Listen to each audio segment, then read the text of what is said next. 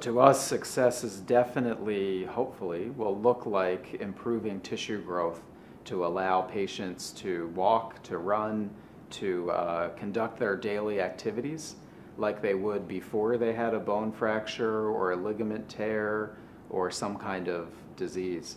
You know, it's important to note that even though today we have great technology to regenerate bone for hip implants and knee implants, many of those patients never return back to the active lifestyle they had before their accident. So our effort is to use nanotechnology to improve their lifestyle back to where it was before they had an injury. So we think nanotechnology not only has benefits in healing tissue, increasing tissue growth and patient health, but we've also seen recently it has the ability to kill viruses.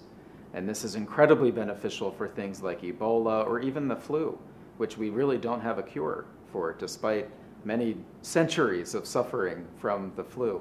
So what we're doing is developing similar nanoparticles that can attach to and really attack these viruses. And once they attach to these viruses, they disrupt their structure, they disrupt their ability to get inside of cells to replicate.